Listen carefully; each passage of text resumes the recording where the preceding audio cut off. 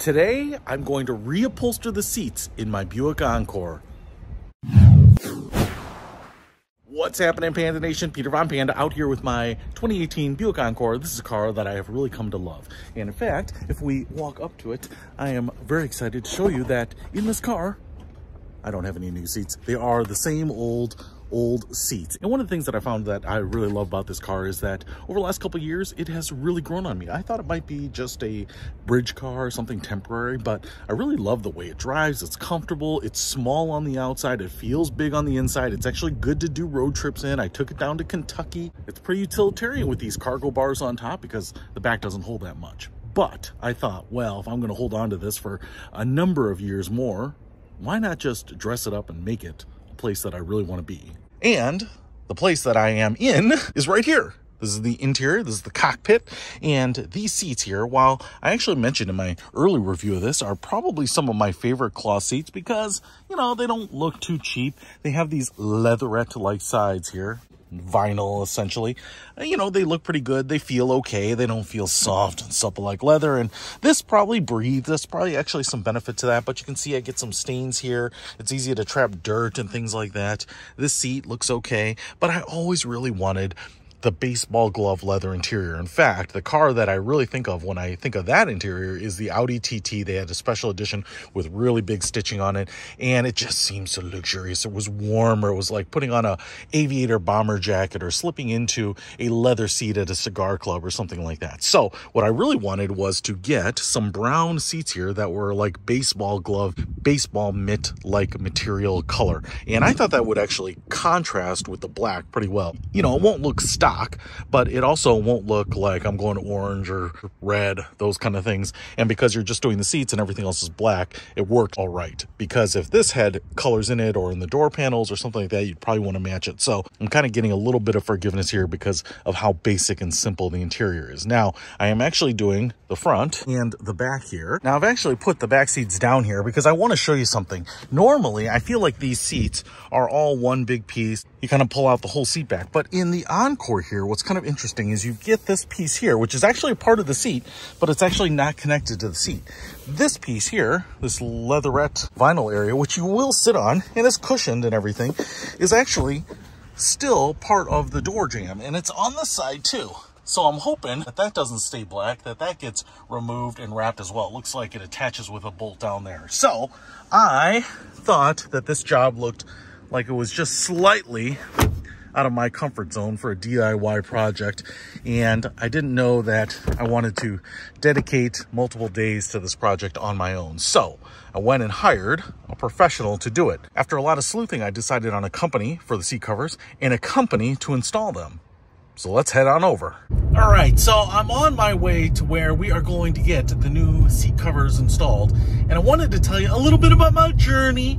And one of the things that I thought I would do was maybe install them myself. And I was watching some videos on how to do it. Doesn't seem like it's super hard, but it is a little tedious. You do have to kind of muscle things on. It's a little bit more art than science sometimes. Really what kind of turned me off the most was having to get the tools to install the seat covers, like the hog ring pliers and the hog rings and all that kind of stuff. And I was a little worried about not doing the airbags right and actually being able to find the right tools, the right sockets and everything to get the seats out of the car, and it would probably take up my entire garage, probably for a couple days. And so I was thinking, well, do I want to be down for the whole weekend making a project out of this? So I thought, all right, I'm not going to do it on my own. And when I decided not to do it on my own, then I had to look at the total cost of, one, getting the seat covers, and then two, getting them installed. And actually, I looked at a couple companies here. So there were a few options. The first option was to buy seat covers, and there were some companies out there, and they absolutely did some awesome work, and they would ship you the seat covers, and then you would have to find an installer. They had a small network of like local installers that they would work with. But what I found is that it was about you know, $1,200 or $1,300 to get the seat covers made and then shipped to you. And then pretty much everyone wanted $1,000 to install, even their affiliated installers. So you're looking at about $2,300 all said and done. And I was like, oh man, that's kind of pricey. And even here in Chicago, for one of those companies, they only had 2 affiliates to install the seat covers, and neither of them were particularly close. The closest one was about 50 miles away, and so if it would take all day, I would have to either wait there or figure out a way to get back. So that's not a cheap Uber ride. The second option was I actually went to a local upholstery company here that does upholstery on a lot of stuff, but they do boats and cars as well, and they've done some really nice car stuff. In fact, I might use them for an upcoming project here. Stay tuned for that.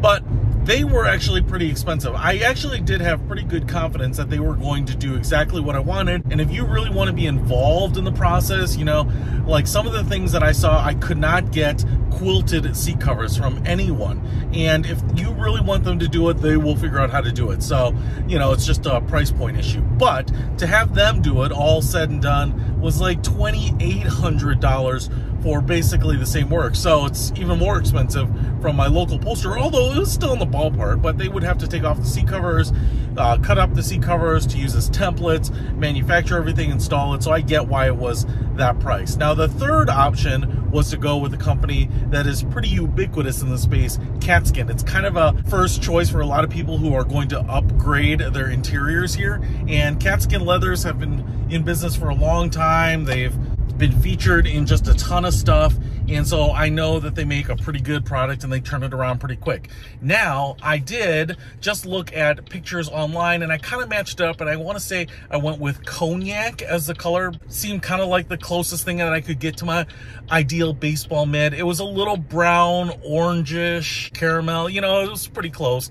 Hopefully, when I see it in person, I'll be happy. I would say it's a little brighter than the other color, and I can't remember what that one was that I didn't pick, but I would say that either of those looked pretty good to me, although sometimes I have some regrets and maybe I should have gone with a little more traditional browner tone leather instead of the cognac. But the choice has been made. The seats have already been stitched up. Now, I did find a local installer called DPS Automotive in Arlington Heights, which isn't that far from me, about 8 or 9 miles away. So I'm on my way to their shop now. Now, they do a bunch of stuff, all sorts of car customizing, detailing, tinting. Obviously, they're a Katzkin authorized supplier, so I ordered through them. And the nice thing about it is the price for everything includes the installation. Now, they actually charge me in 2 parts, so I'm going to kind of guess how the expenses are broken out. They charge me an $800 deposit to get the seats made up. So if that covers the charge on the leather, that's actually one of the cheapest seat cover sets that I have found yet, because they are going to charge me another $1,000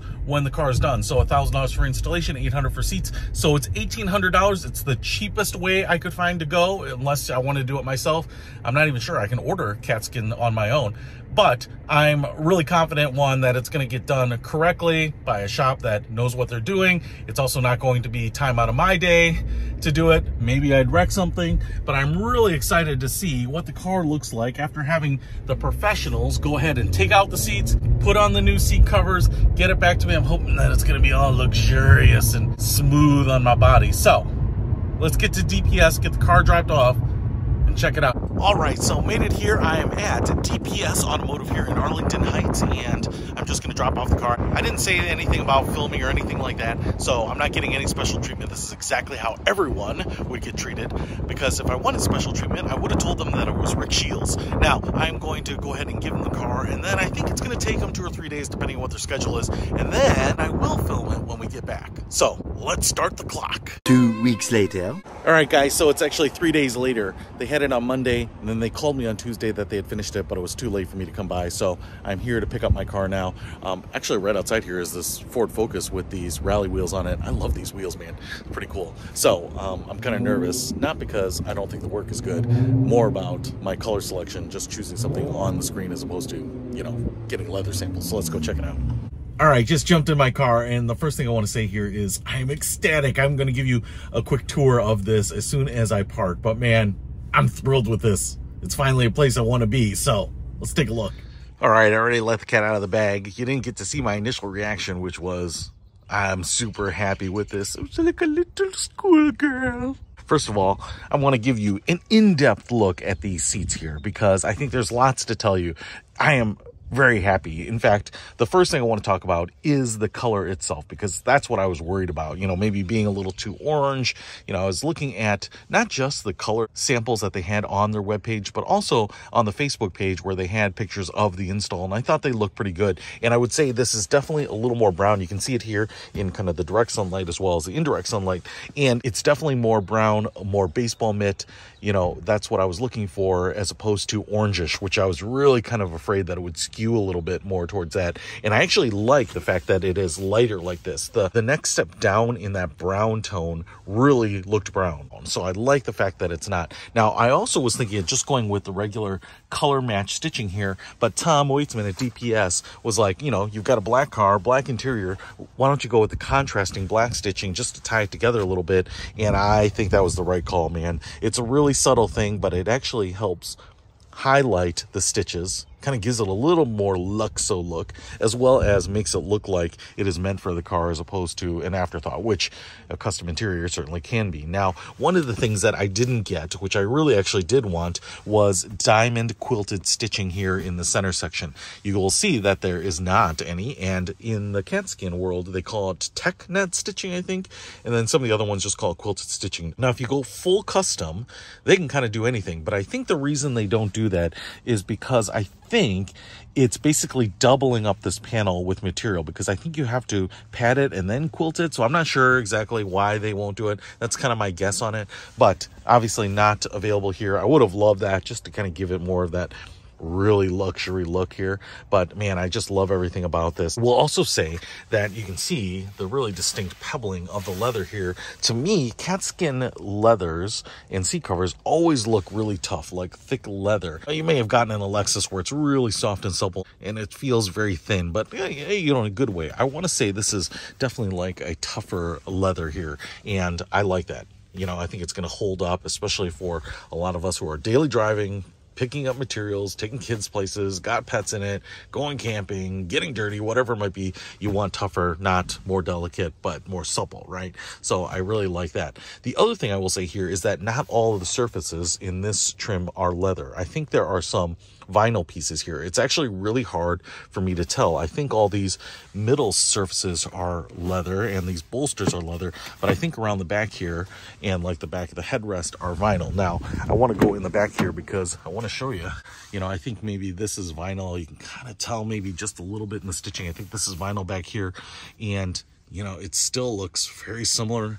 Obviously, most leather is painted. The untreated leather is very uncommon in cars. So there is like this paint and finish on top of it. So whether it's vinyl or leather, it's going to be really hard to tell. But you can see how it's still soft, but this isn't this area you're going to touch. Now, on the back seat, I think there is more vinyl than leather. So what you can see here is I think these panels right here are leather, and those actually might be the only ones. I think all of this around here and on these sides here are actually vinyl. The other thing I want to show you here is that, as I mentioned, I was worried about these pieces that are affixed to the body and not part of the movable seat. Let me show you here. And I also want to show you here that the seat continues to work just like it always has. So if I pull this down here, you can see that this piece is fixed to the body panel. I was wondering if they would cover that or if I would have this black panel, but nope, that is included in the kit there. So that is finishing it off very nicely.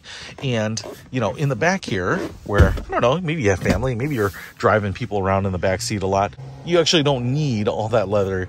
You can get away with a lot of vinyl here. Now, I think you can step up in the quality and get more leather or complete leather. That's going to add a lot of additional cost, and I don't know that you're going to necessarily see it. I also want to show you here that the center armrest comes down too. They have transplanted the cup holder there, so no problems there. And then the headrests, those seem to work just fine too. And obviously the headrests front and back are recovered as well. But to me, I just love that contrast there. I'm not going to say it's subtle.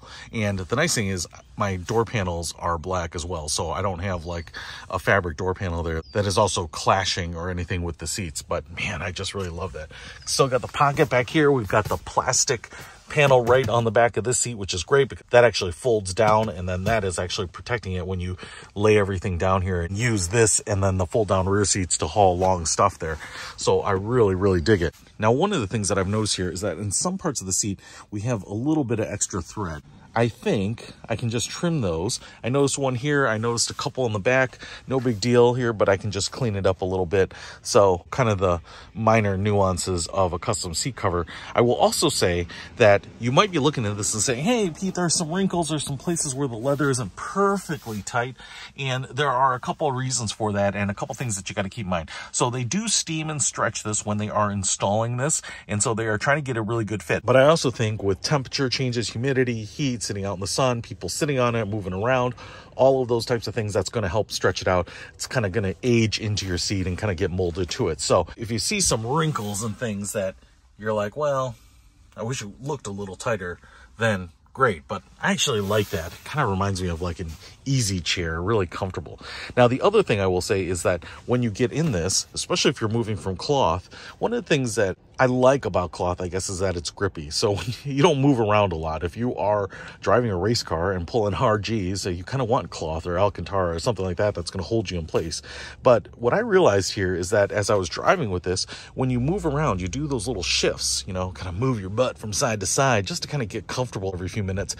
You are sliding around a lot easier on these. And so it's actually easier. You don't feel like your clothes binding up. So there actually is an advantage of leather or vinyl, to be honest, over cloth, in that you can just make those small adjustments on a regular basis without feeling kind of like you have cloth on cloth. So it's just more comfortable. I tell you what, man, you just drive happier with leather interior. It just feels nicer. It feels so good. I mean, I took off all my clothes and I drove home naked just to get the feel of the leather on my skin. Well, the other thing that I will say here, which makes total sense, but I didn't even think about it actually when I got this, is that because you do get so much leather in here, it smells like a new car. I jumped in here and it smells like a leather store. I mean, I think a lot of that is going to go away as it airs off gases over time. You're going to kind of lose that. But man, what I didn't realize is how much leather, you know, when you get a new pair of shoes, there is a lot of leather on there, but there's not nearly as much leather as there is in a new set of seat covers. And so I got in here and I was like, oh, that delicious smell of leather.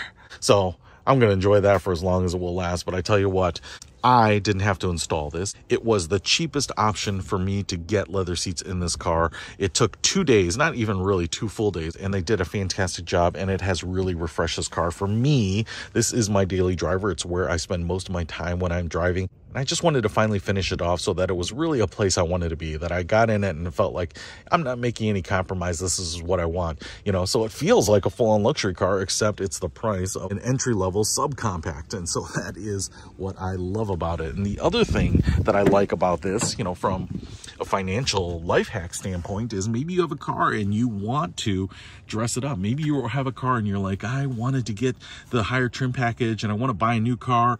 You know, you don't have to do that. I will say, yeah, for almost $2,000, this isn't necessarily like the cheapest upgrade, but I think I've seen a lot of people, you know, want Apple CarPlay in their car. They want leather interiors. They didn't get them when they originally got their car, and they think that they have to upgrade to a new car, a brand new car. And so you're going now from a car that's maybe worth 10 grand to a car that's worth 30 grand, and you're paying this $20,000 premium to get something that's 1,900 bucks, right? And so it's kind of a nice life hack to extend the longevity of the car you have, right? Now you can get all of those things. You can get an Apple CarPlay stereo from an aftermarket stereo provider. You can get these Katzkin leather interiors, and now you're just dressing it up, especially if you have a car that runs well. You know, it's reliable. You enjoy the size. It's got all the features you want. You know, for me, honestly, not upgrading to a new car is kind of something I've been trying to do because I hate the auto stop start feature. So it's kind of something that's actually gotten me to not want to buy a car. So I think this could be an awesome life hack for, yeah, spending a little money, but avoiding the big expenditure. Man, I just love it. Hey, if you want to upgrade your car to make it the way you want, to give yourself a little taste of that luxury, I think you should check out Katzkin. I am certainly happy with my purchase, and man, I'm excited to drive once again. If you want to pick up this, I'll put a link to Katzkin so you can check them out in the description below. Peter Von Panda, out. We can discover more and explore so much deeper. We can live better than ever, thanks to Peter Von Panda.